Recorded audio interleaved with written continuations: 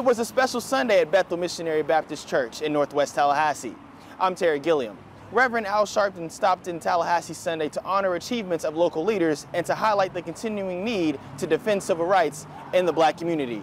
I can't sing for Sunday morning worship, but I sing because I'm happy. Reverend Al Sharpton came to Bethel Missionary Baptist Church to preach, help recognize pillars in the community, and to highlight the importance of defending civil rights. Well, I think the governor should withdraw his banning of books. He should withdraw his notion that we need to edit the education that goes on in state schools. Sharpton is referring to some new Florida laws DeSantis championed. One, a parental rights bill, also called Don't Say Gay by opponents, allows anyone to challenge any book in school libraries. DeSantis also signed off on what he called the Stop Woke Act, which bans any subject that could make a person feel guilt or anguish over actions committed in the past. It's a law that some say makes accurate teaching of black history in the U.S. challenging. All by myself,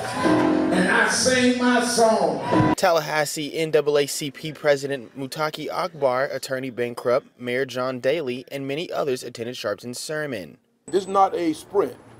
This is a marathon. Pastor Dr. R.B. Holmes also spoke moments after the service.